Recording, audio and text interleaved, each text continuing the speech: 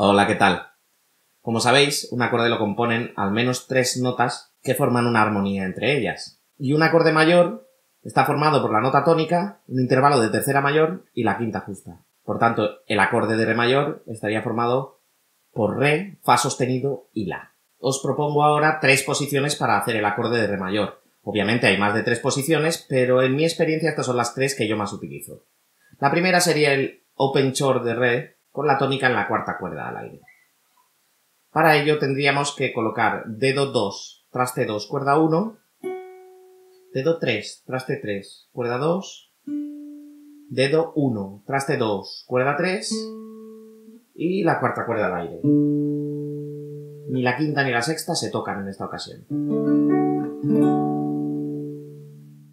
La siguiente propuesta sería con la tónica en la quinta cuerda, quinto traste.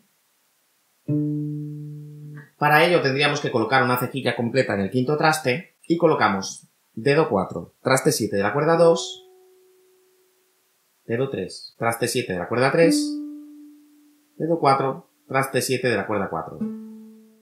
La sexta no se tocaría, de quinta hacia abajo. Y la tercera propuesta sería en el décimo traste y con tónica en la sexta cuerda.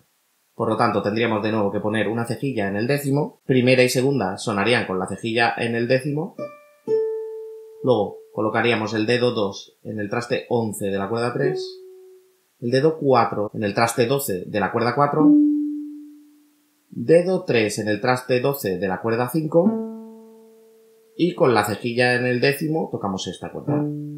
Esta cuerda en el décimo traste. Tocamos todas las cuerdas. Y esto sería el acorde de re mayor. Dale, sed buenos.